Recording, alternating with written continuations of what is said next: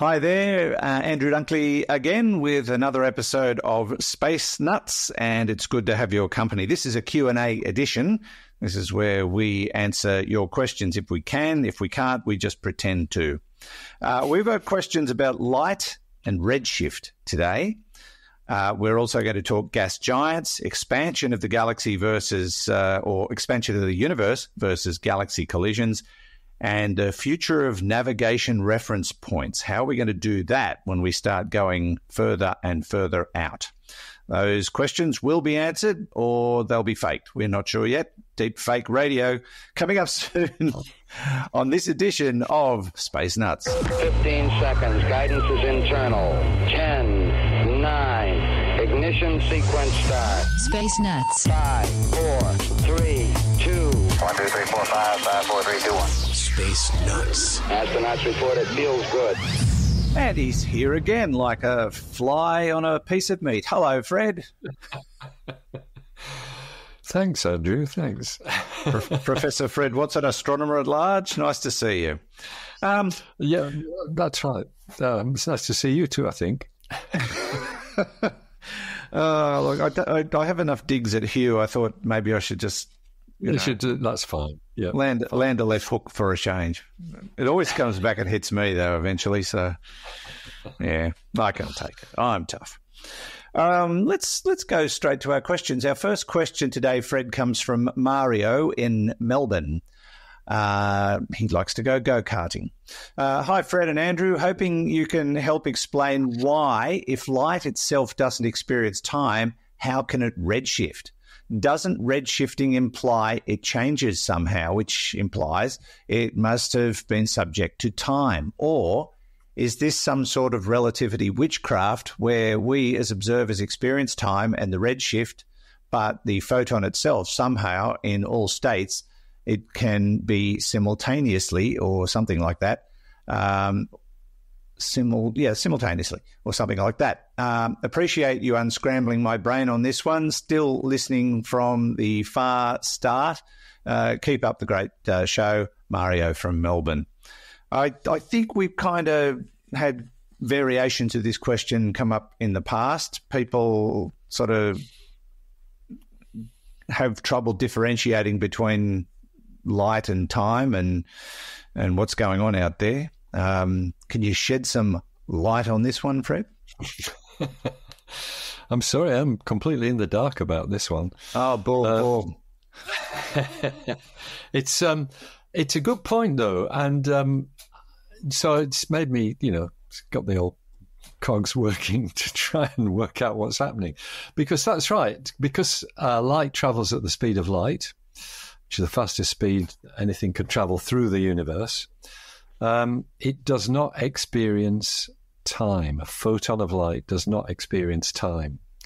And yet they change. And you're right. Mario is correct that we do see photons changing, because the photons that we are now receiving from distant galaxies, for example, are highly redshifted.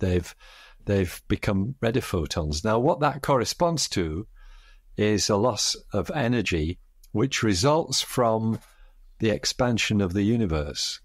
And so I think I'm right in saying that the photon doesn't notice that. It doesn't know that it's lost energy because it doesn't experience time. So I think, in a sense, the loss of energy, which, by the way, just filters out into the universe, apparently. Nominally, that's where it goes. It's, I think that is a property of the observer, the fact that we're observing this thing. The photon, to the best of my understanding, doesn't care. It arrives at the same time as it left, because it doesn't experience time. But it might be surprised that the place where it arrived at is very different from the place where it left at in terms of the energy balance and what's happening there. I'm not sure whether I'm making much sense here, Mario, but that's my understanding of the situation. Okay. It is a bit complicated. It'd be nice to be a photon if you're doing a long-haul flight, because if you didn't experience time, you wouldn't have to worry about a 20-hour flight to Turkey, for example. No, you wouldn't. That's nothing. Or anything like that. Some of the places we go. Yeah. Yeah, all over the place. Yeah. We hope we unscrambled your brain, Mario, because it is a bit of a scrambly issue, but photons don't experience time. And they don't know that they're losing energy. It's sort of like old people.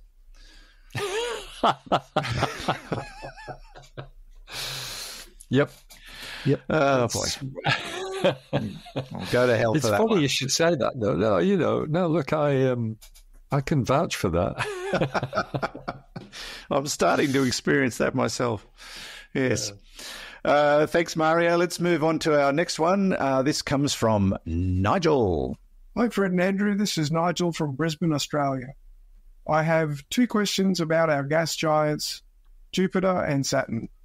I want to know, beneath all that gas, is there a rocky planet? And if so, how big are they in relation to the Earth? Okay, thank you. Love the show. Keep up the good work. Thanks, Nigel. Look, it's theory, isn't it, Fred? We don't know for sure what's down deep in those gas giants, but there might be something. Well, you've absolutely answered the question, Andrew. Okay, we'll move on to the next one from Raul. Nigel's question is, it's one that many astronomers and planetary scientists ask because we don't know. We don't know the answer. The modelling suggests that because of the way we believe planets are formed, that there should be a rocky core underneath all that gas, that it should be quite massive, maybe with a fair degree of water ice involved with it as well, although some of the papers that I've read suggest that there might be something called metallic hydrogen at the centre of these gas giants.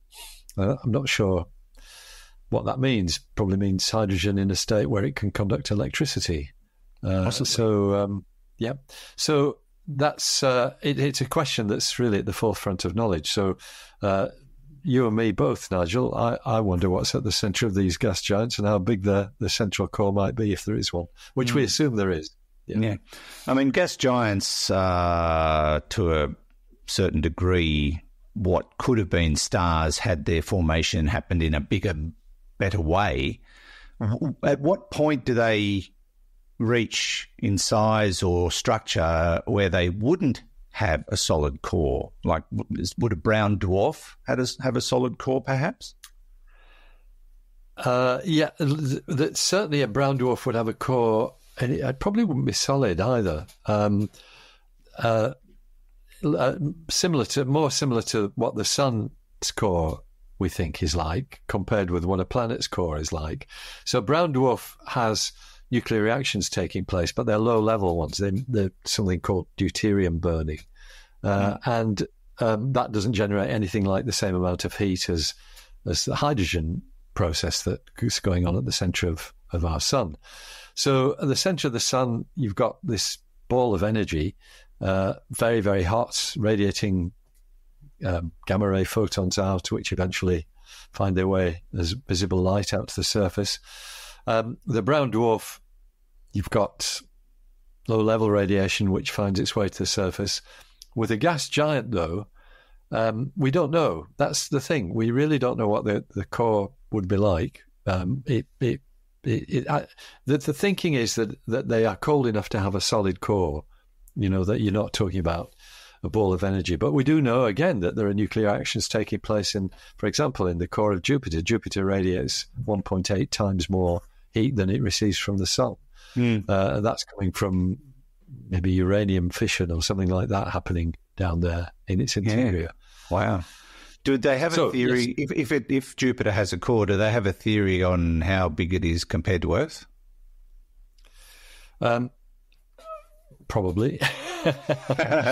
But look, I'm going to take a punt and say, yes, people probably do think it is about the size of Earth. I'm sure I've heard that kind of suggestion before. Because remember, Jupiter's about 11 times the diameter of Earth. So. Yeah. Wow. All right. Jury's still out, Nigel, but it's a maybe, could be, dunno type of scenario. But thanks for the question. Sorry? Yeah. Nothing to do with us. Nothing to see here. This is Space Nuts, Andrew Dunkley with Fred Watson, Professor, Astronomer at Large, great guy. Now let's take a little break from the show to tell you about our sponsor, NordVPN. Now, not so long ago, I did a bit of a speed test, just ad hoc speed test. Didn't plan it, just went ahead and did it on the spot to prove that you do not lose very much speed using NordVPN on your desktop computer or your laptop for that matter. I thought I'd test it on my mobile device, which I haven't done in recent times. So I've got my phone here. I've got the speed test icon going, so I'll do a speed test without using NordVPN. So here we go. And it is connecting and doing what it does. Boom. Okay, there's it peaked at 135, but it's hanging around the 115, 116 mark. So I'm going to close that. Then I'm going to connect NordVPN to my phone. And we are ready to go via NordVPN this time. And I'll hit go and we'll see what happens. So this is going via Central Australia. And I'm still achieving speeds of about 70 to 80 megabits per second. I am losing a bit, but it's not a lot. That's still really good speeds on a mobile network. The upload speed is actually faster. My upload speed is pushing up towards 10 megabits per second. Now it's just hitting 11. So with NordVPN, I lose a bit on the download, but I gain almost double on the upload, which is extraordinary. Now, they've been our sponsor for quite some time. I use all their products. I've signed up. There's a special URL if you're interested in looking at NordVPN as a Space Nuts listener. To get the best discount off your NordVPN plan, go to nordvpn.com/spacenuts. Our link will also give you 4 extra months on the 2-year plan. There's no risk with Nord's 30-day money-back guarantee, and I'll add the link to the show notes. And they back their products, not just the high-speed VPN, but the malware protection, the tracker, ad blocker, cross-platform password manager. That's my favourite thing in the world. The data breach scanner and a terabyte of cloud storage. Depending on which plan you get, you can combine all those things. So nordvpn.com/spacenuts is where you go, and check out the deal today. You won't regret signing up with NordVPN. Now, back to the show. 3, 2, 1. Space Nuts. Okay, our next question, Fred, comes from Raul. Hi, guys. Raul from California here, and a big Chelsea fan. I know you were talking about American football, but I do like European football. Had a question for you. If the universe is ever expanding from the Big Bang, then all the galaxies would be moving apart from each other. But I recall seeing on a show that galaxies could one day collide. Does that mean that the universe is stopping its expansion or slowing its expansion, allowing the gravity of galaxies to then collide? And if that is the case, will the universe one day stop expanding and start to contract upon whatever the hugest big black hole in the middle of the universe really is? Thanks a lot. You guys do great. Love listening to it. Newbie to the show, but love what you do. Bye. Thank you, David. Chelsea. I'm a Liverpool. It was Raul. Oh, sorry. Yeah, David's next. Raul, thanks for that. Yes, Chelsea fan, but yeah, we'll forgive you for that. I'm a Liverpool fan myself. Do you follow English Premier League or Scottish League? Slightly, yeah. Only, some of the bigger teams. I'm always interested in what they're doing. I've got a son-in-law and a couple of grandsons who are absolutely mad Manchester United freaks, and various other football teams. I never really got heavily into football. I could never remember which way I was supposed to be kicking the ball, so it wasn't my team really. It takes an interest. Yeah, I played soccer for 10 years, never won a thing. Didn't even win the raffle. Anyway, Raul's asking about the universe and its expansion versus galaxy collisions, basically. And, is the expansion slowing or stopping? And is that why galaxies are going to crash into each other? Is it all going to sort of fall back into a giant black hole in the middle? We've had variations of questions like this over the years. It's one that always spawns a lot of interest. It does, doesn't it? And there are actually two things going on here, I think, in Raul's question, because he's quite right that some galaxies do collide with each other. And in fact, we are in pole position for a collision with Andromeda that might already be happening. In fact, we talked about it the other day. They're actually sort of, tickling their fingertips at the moment because of that giant gas balls that's been revealed. Indeed. So, and so why are they colliding if the universe is expanding? Because both those statements are true. The universe is expanding and the two galaxies are colliding. And that's because on the scale of the distance between us and Andromeda, which is 2.5 million light years, the expansion of the universe is negligible, more or less. The universe is expanding, but over a small distance like that, what becomes the dominant force is gravity, and the gravitational pull between the Milky Way and Andromeda are easily enough to overcome the fact that they're being pulled apart much more gently by the expansion of the universe. So, and that's we give it a term. We got a name for the individual motions of galaxies, kind of superimposed on the expansion of the universe. We call it their peculiar motions, and it's so the peculiar motion of Milky Way relative to Andromeda is they're colliding together, and they will collide. Whereas the expansion of the universe is trying to pull them apart, but at a much, much slower rate, if I can put it that way. It's only when you look on the big scales that you see the real effects of the expansion of the universe, things that are billions of light years away from us rather than just a couple of million. Basically, Raul's right. Until 1998, we used to think that eventually the gravitational pull of everything in the universe would slow down the expansion, and the universe would indeed collapse on itself in what we always call, Andrew, the Gnab-Gib. The Gnab-Gib, exactly. Big Bang backwards. Big Bang, that's right. Brian Schmidt's praise, the Gnab-Gib. We used to think, you often called the Big Crunch as well. That was the thinking, and it was when Brian Schmidt and his colleagues and other colleagues in the United States, when they discovered the accelerated expansion of the universe, that the possibility of the Gnab-Gib was thrown out the window, because the universe is, as far as we know, going to expand forever, and there isn't enough stuff in it for its gravitational pull to halt the expansion.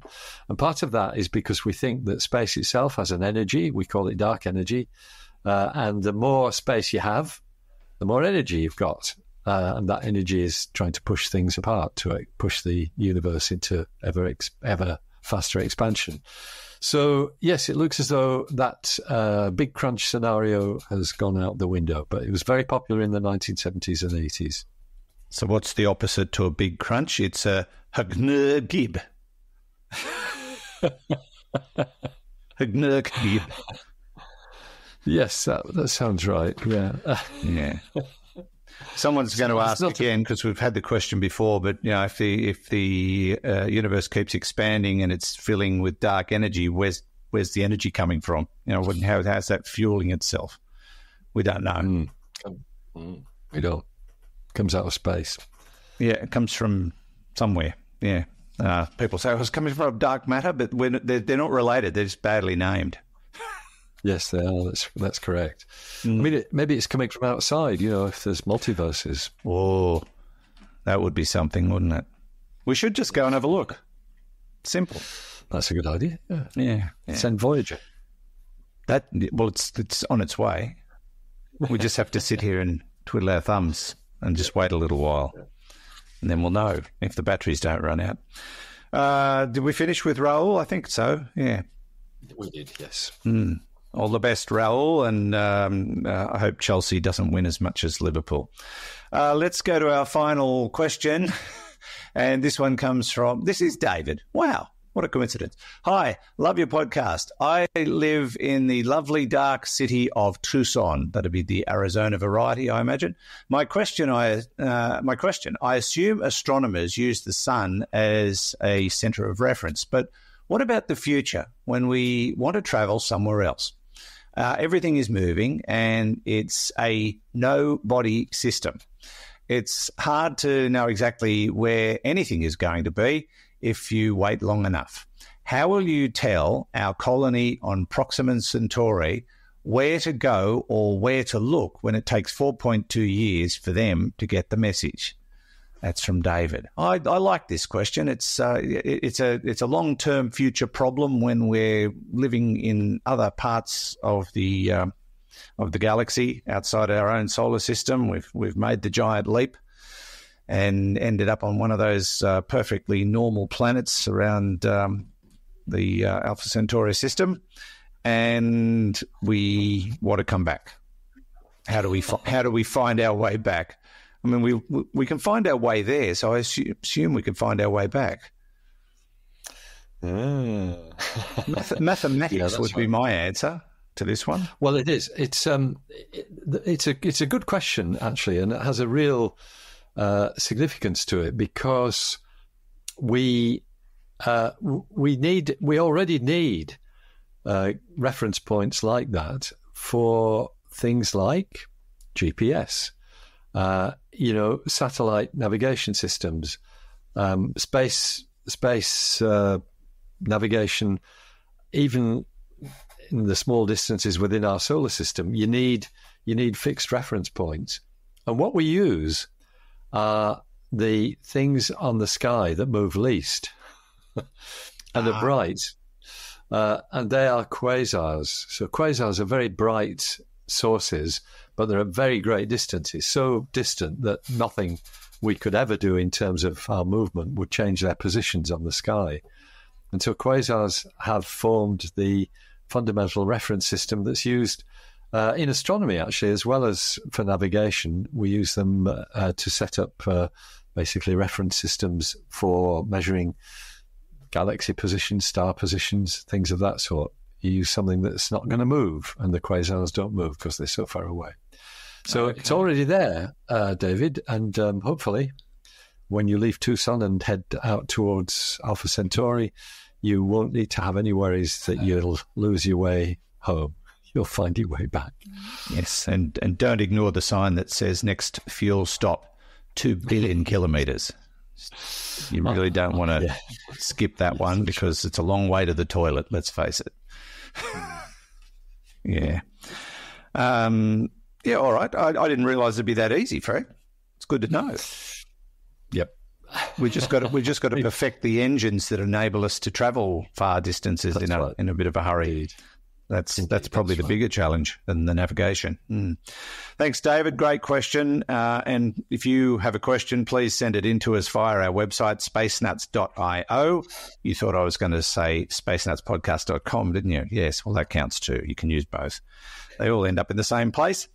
And you can send us a text or audio question just by clicking on the AMA tab. And if you've got a device with a microphone, you're all set. Don't forget to tell us who you are and where you're from. And don't forget to leave your reviews on whatever platform you use to listen to us. And social media, follow us, like us, subscribe wherever you are. We'd love you to make our little family a little bit bigger. And don't forget about the Space Nuts podcast group on Facebook.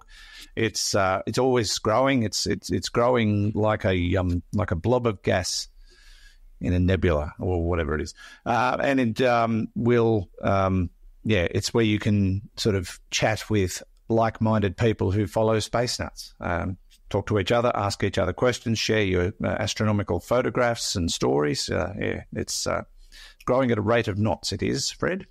And thank you for your company today, Fred, and thanks for tolerating my stupidity and answering all those questions. That's all right. I can live with that, Andrew. No doubt we'll continue to do so. Keep up the good work. It's always great to talk. Thanks a lot. We'll see you soon. Professor Fred Watson, astronomer at large, and the not Professor Hugh. Thank you to him for helping out Not Today. And we'll see you very soon. Andrew Dunkley signing off. We'll catch you on the very next episode of Space Nuts. Bye-bye. Space Nuts. You've been listening to the Space Nuts podcast. Mission complete, Houston. Available at Apple Podcasts, Spotify, iHeartRadio, or your favorite podcast player. You can also stream on demand at Bytes.com. This has been another quality podcast production from Bytes.com.